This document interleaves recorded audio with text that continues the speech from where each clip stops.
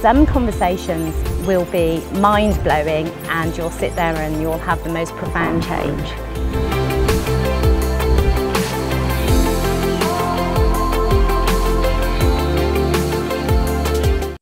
Hello. Hi. It's so good to see you. I know, same here. How are you? I'm good. It's been a while. Yes. You look so good. You look really healthy. Thank you. I'm trying. We're going to go straight into this from here. No problem. And then for everyone that's now listening, we're going to have a off-camera catch-up later. No problem. Let me just mute my phone. I'm sorry. That's okay. No worries. Okay. All right. So so Damara, where exactly in the world are you right now? I'm in Madrid in Spain. I've been here for about a month and 4 or 5 days. I leave tomorrow actually. Right. So Yes. how has Madrid treated you? I got to say, I like Spain. How has it treated you? It's nice. It's very beautiful. The food is nice. The people are very nice. But the weather has been killing me at first. But I got over that because I have asthma. So my asthma was flaring up really badly in the first maybe three weeks I was here. For the past 2 weeks, I've been all right. I still have a little bit of symptoms, but it's much better. So I have to focus on that. So what has made it flare up? Is it the weather? Is it the air quality combination? A mixture of the weather and the air quality. Before I got here, apparently there was Sahara dust. So there was a lot of dust settled on surfaces outside. It came from Antigua to find you, so that you didn't have to I know, right? it. Because I have to deal with that at home too. And then apparently I didn't know until I got here. The air quality isn't that great in Spain from pollution, heaters, the soot, even the cars. There are a lot of cars in the city, so the emission from the cars as well. So all of that along with the climate, because I don't do well in cold weather either. So no. That kind of flared everything up, but I must say I'm much better. I'm so happy that I feel so much better. Good. You need to borrow some of this flesh that I have on my body to put on yours, and you'll cope a little bit better.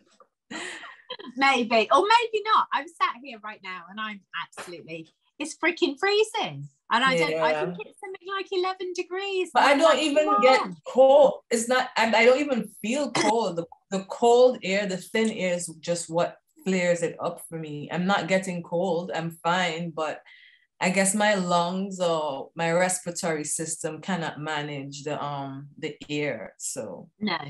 So you need to do some different kind of breath work exercises. Probably, leaning into the other side of me, do some breath work. Get that. And I'm not smoking right now either, so that helps. Seriously? You know? Yeah, I haven't been smoking. So that really helps too. Smoking is bad, and I used to smoke tobacco. I cut that out since last November. So I mean, like, all these things should be helping me, you know. Yeah, for sure. Yeah. So for people that haven't met you before or tuned into our last conversation, what is it that you've been doing whilst you're in Madrid? I mean, what took you there? But first of all, my best friend lives here. My best friend of 22 years. We met in high school, and she's an Antiguan. Yeah, she's an Antiguan. We went to high school together, and she moved here from New Jersey in 2017. And I've only seen her one time since she visited Antigua last year. And I've been meaning to visit Spain and just see her. Like, we only talk on WhatsApp and on the phone, and she loves it here. And, you know, I've been meaning to see her. And, you know, I freelance, I work remotely. So other than DJing, I'm a freelance graphic and web designer. So I don't necessarily have to be in Antigua to work. And I had a cousin. I was visiting my family in Florida. And I had a younger cousin, and she's like, oh, I want to go to Spain. I've never been. And she was just obsessing over it. So I told her, you know, I have a friend here. If you want me to take you, I can just make a trip out of it. Yeah. So I was in the States for a month and like a week. And how it works, because I'm on a US visa, you cannot re-enter the States you have to stay out of the States for as long as you've been in. And at the time I was in for a month and a week. So she wanted to come on her spring break. She's a nurse student. And she came for 10 days, but I had to stay back because I want to re-enter the United States, and I had to stay out for as much as I was in previously. So I decided to just, you know, make a trip out of it and spend some time with my friend, because we have not been seeing each other. I mean, 2017 to now is almost 5 years. So I said, you know what? I'll just spend some time with her. I don't have to be in Antigua in the States to work. I can still work here, and maybe I can get some gigs. And while I'm here. That happened, right? Yes, I did. I did play out over the Easter weekend in Palma in Mallorca. That's an island off the coast of Spain. It still belongs to, you know, Spain, but it's an island off the coast of Spain.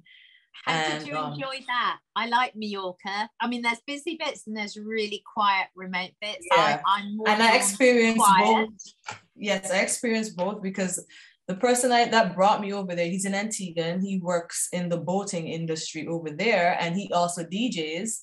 So we would communicate on Instagram. He's like, yo, you need to come to Spain when you're in Spain. He works at a club there. He's like, I'm going to make sure we get you a night in the club and you can come and play, and, you know, we can get a gig together. And I just made it happen. I mean, we've been talking about it, and I'm here. So when I knew I was coming, I told him a few weeks in advance, and he organized it. I flew over from Madrid, and he lives in the city, but his girlfriend lives in the country. So I was able to experience both, and I loved it. I really love country life.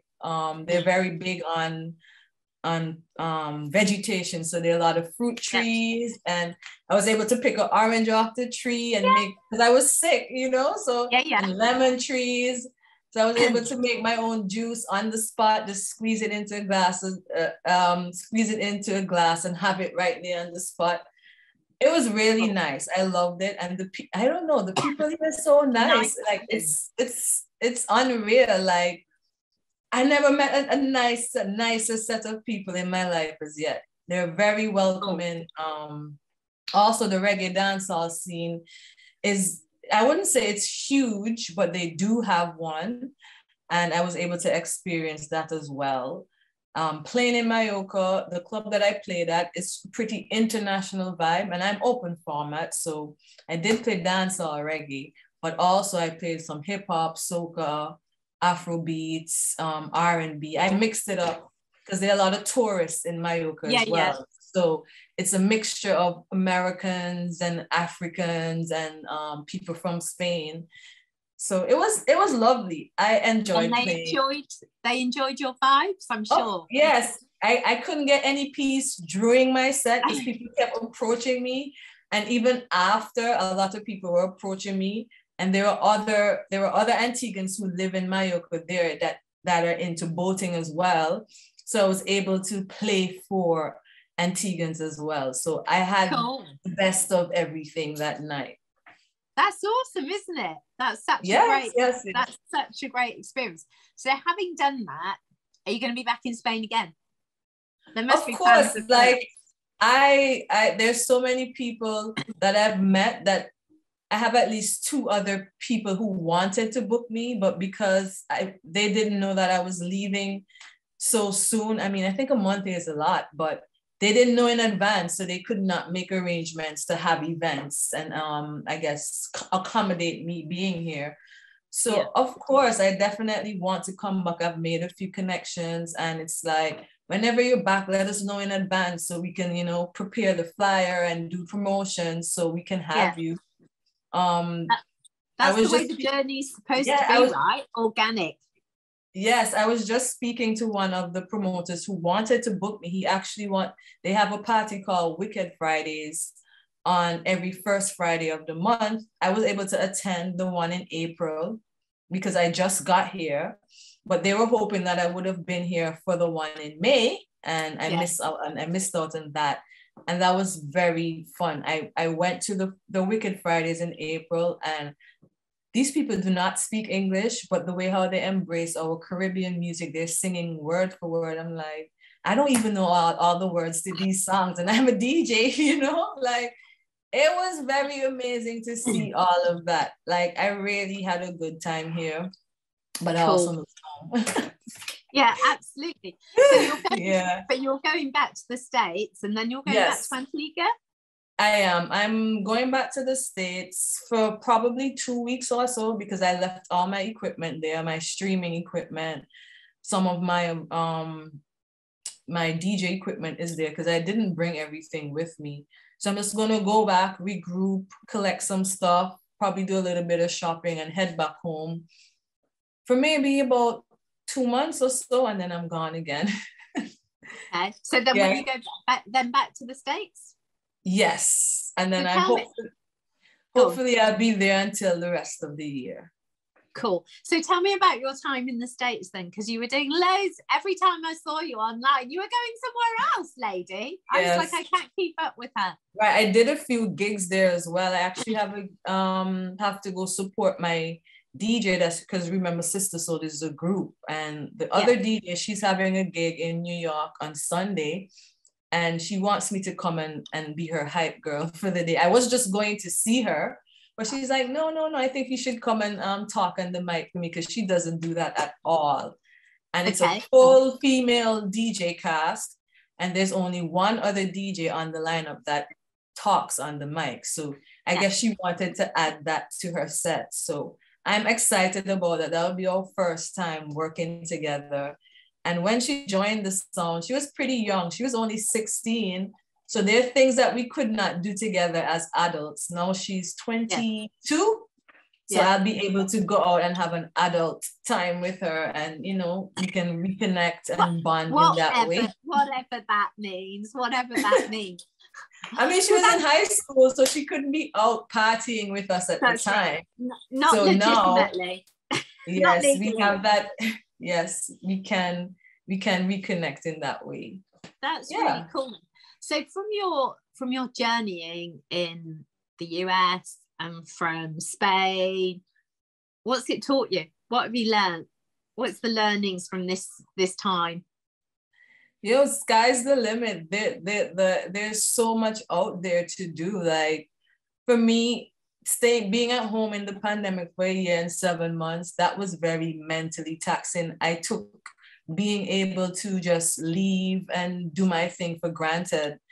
And being home for so long, and then being able to leave and do what I love and connect with more people, it taught me that, as I said, sky's the limit. I need to, continue to push and put myself out there more. Like, I did not expect to, as I said, we had this whole thing planned to play in Spain, but I did not expect to meet so many people that are into what I'm into, and then in turn, them wanting to book me or hire me. I'm like, wow.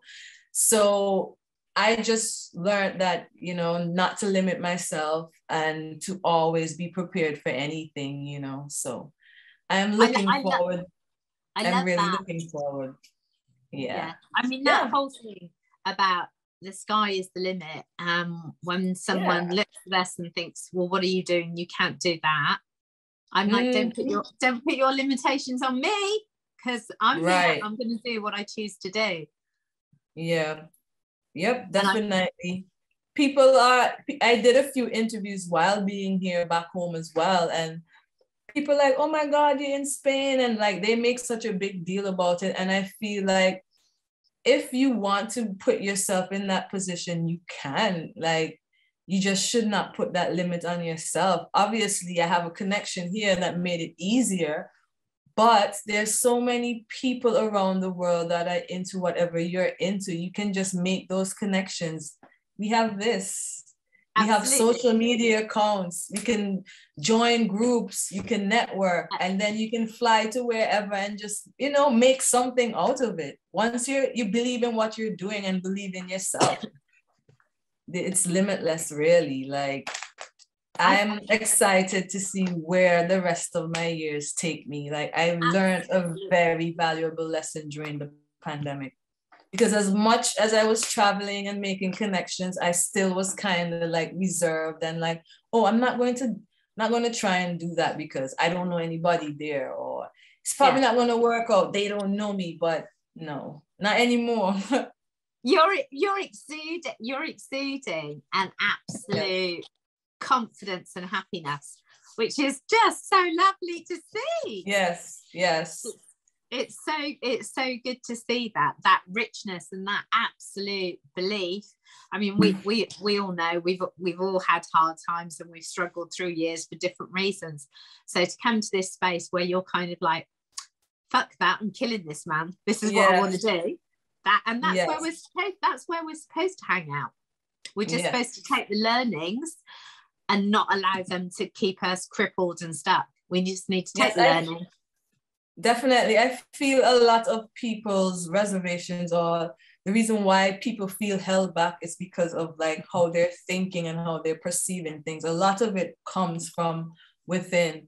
Oh yes, there are people out there that are going to be like, oh, you can't do that, and they project or whatever. But a lot of the time it's us telling ourselves, nah, it's not going to work. And we need to get out of that. Or thinking, oh, what is this person going to think about me? I wonder if they would like what I'm doing, while you're the one living your life for you, you know? So a lot of it is, for me, self-doubt and us holding ourselves back. Yeah, it's basically putting yourself in your own jail and not realizing that you've got the ability to put the key in the door and open it. You know, and sometimes we might need somebody to help us open the door or look on the other side. And that's fine as well. It's just recognizing, you know what? I can open this door and I can have a look what's out there. And then I can actually go into all these different spaces and go, oh my God. And yes, I can, thrive in that area. I mean, even myself recently, finally getting to do my yoga teacher qualification. Yes, I saw that. I've been following. I've been so happy for you, because I know you've been trying to do that forever, and you're just like, fuck it, let me just do it. Absolutely. And it was kind of like, do I really need to be doing this at 55? And I was like, yes, absolutely. Do you know what I mean? Because it doesn't just stop because we get married, or we have a partner, or we have the job, or we have this, or it doesn't stop. This whole life exploration of filling ourselves up is so important. Yeah, it should be limitless, really. I can't imagine, like, for me, growing up in the Caribbean and being influenced by, the Christian lifestyle and being married and having kids, like, that in itself too is something that holds people back, because they feel like they have to just do this and just this alone. I can't do I have kids, so I won't be able to do this, or I'm married, so I can't leave my husband behind for a few years. Like, no, you should not allow anything outside of yourself to limit you. Absolutely. Yeah. Here I am, proudly 55, finding myself running my own business, working the way that I want to work, learning new things, being a grandparent and having Callie care.